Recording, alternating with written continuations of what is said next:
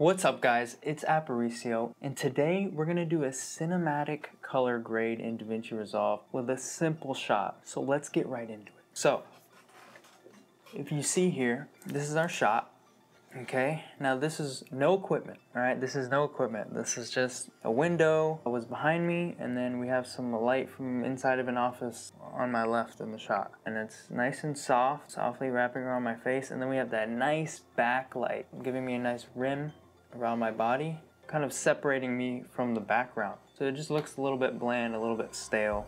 So what we're gonna do is, we're gonna go to the color page. We have our shot. Now I already did my color space transform from log to Rec 709. If you don't know how to do that, there's a lot of videos on YouTube on how to do that, but I'll probably explain it a little bit better than me, because yeah, I'll be all over the place with that one. So even if you have your regular Rec 709 footage from your camera, you can do this. So let's create our first node. Okay, you can hit Alt S and it'll create a node. All right, we're gonna label it Pri for primaries. And now we're just gonna go and brighten it up a bit, not too much. Can't really push this. And by the way, this footage was shot in 1080p. For a cinematic look, I kind of like the highlights to be mainly around 768. Okay, and then just bring the gamma down, or mid-tones. Okay. And now we're gonna go to second node, and we're gonna label that curves. Now this shot is pretty well white balanced already, so we don't need to really get into that. So we're gonna go to the curves, and then we're just gonna bring this part down. Bring our shadows down. Okay, and if we look down here, we're still not crushing, we're not crushing any of the shadows, too bad. So, I'm not gonna raise the highlights because I feel like it's gonna start to break. You know what I mean? So now let's create our look. Obviously I'm looking ridiculously orange here. All right, we're gonna start with this one. We're gonna go back to our primaries. We're gonna call this offset. I'm gonna be tweaking with the offset. We're gonna go to our vector scope, and it's kind of pushed a little too much toward orange for me. The skin tones are sitting well. This is our skin tone. A line right here to know if your skin tones are in the right spot. But I'm gonna take my offset and I'm just gonna bring it down towards that teal, that cyan. I think I'm comfortable with it right there. And then I'm gonna add a parallel. We're gonna call this one lift, or in other words, you know, the shadows. Okay, so our lift, and I'm just gonna bring my lift toward the teal as well, teal and cyan. I'm just gonna introduce it into my shadows. That's just the look I'm going for. Just a little bit though.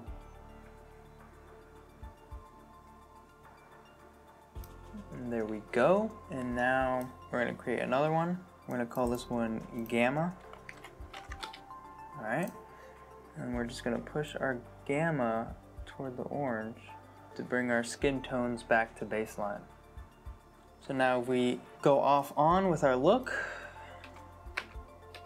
as you can see, we made a significant difference. Oh, look at that. Looks gorgeous. Guys, it looks gorgeous already, and we're not even done. So now, I like to adjust as I go, and right now I'm seeing it and I'm like, it's a little too saturated, the whole shot, so I'm gonna go back to my primaries. I'm gonna go to HDR color wheels, and I'm gonna just bring down the saturation, okay? All right, sweet. So now the next thing is I just want me to pop out a little bit more, you know what I mean? I want me to pop out. Like, I'm already popping out already because I got the nice backlight on me, the rim outlining me, but I really want to pop out a little bit more. What can I do? It's obvious. You're gonna go over here to your power windows. Go ahead and click this. Okay, and we're gonna put it right on my face, but not directly. Put the highlight on, invert, and then we're gonna make it really soft, and then we're gonna spread it out.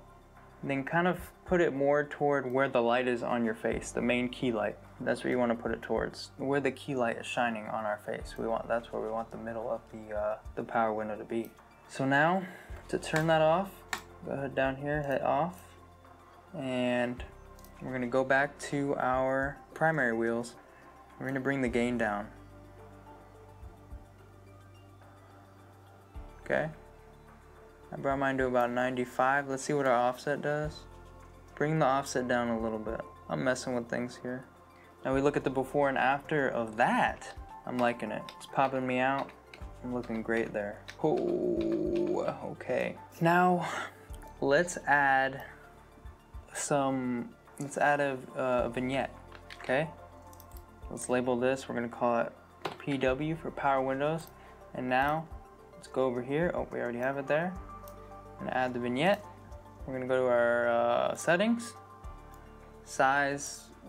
It's not gonna be a strong vignette, so we're just gonna put it all the way up. Softness is fine. The blend, we're gonna put it down, and then we're gonna work our way up a little bit, barely any. Boom.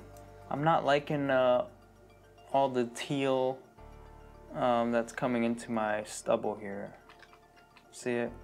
So what I'm gonna do is go before the qualifier. After we set our look, press Alt S, create another node. We're going to use our qualifier. Highlight the skin, press the highlight up here, and there we go. Okay, put the denoise up, putting mine to about 8, the blur up around 10, and then go back to our wheels. And then what we're gonna do is, we're gonna take the highlight off, we're gonna go to our gain, and we're gonna bring it away from the teal cyan.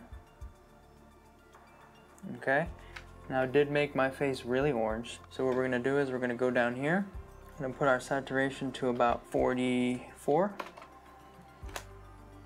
and we got our before and after, and my face is looking, there's not a lot of teal bleeding into it, which is good. And now what you can do is here is go to your high dynamic range wheels, and then go to light, go to exposure, and just crank it up a little. Go back to your parade, see what you're doing. Crank it up a little bit. And then you're gonna go to shadow, crank it down. And this is just to make our face pop. Reach out and grab it, just so it doesn't look so flat. Okay, boom, so wheat. And then what I'm gonna do is label that skin, and then this was our vignette. So we'll put that. Okay, cool. Now, we're not done. A lot of people would want to add film grain if they're shooting digital, which I did. Who doesn't? All right, we'll go here. We'll go to 35. Zoom in. Okay. Put the opacity up so you can see it, feel it. Nice. Nice film grain. So we'll put a label. We'll put FG for film grain. You want to look at the shot now and say, oh, what can I do now? What I'm going to do personally for me is go back to my primaries, and I'm just gonna put the saturation down a little bit more. Boom, I'm good. And now, another thing I like to do at the towards the end usually of a grade is do curves 2. I'm gonna go to curves, and I'm just gonna adjust what I want about the highlights and shadows. So I'm gonna bring my shadows down a little bit more. As you can see down here, we're still not breaking the footage. Okay.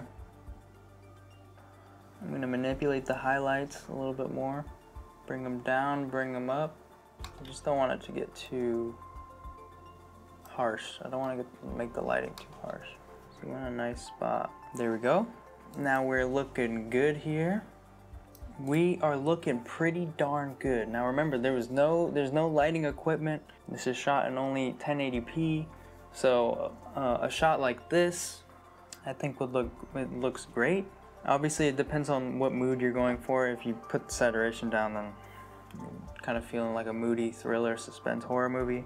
But nonetheless, guys, that pretty much sums up how to get a nice cinematic orange and teal look with a basic shot, a basic grade, no equipment besides a camera, so you can get this with your iPhone, 1080p. And then we highlight all of this and hit Control D to see our before and after. So there was our Rec 709, and that's after the grade. So if you found this helpful, like, subscribe, support the channel, and I'll see you in the next one.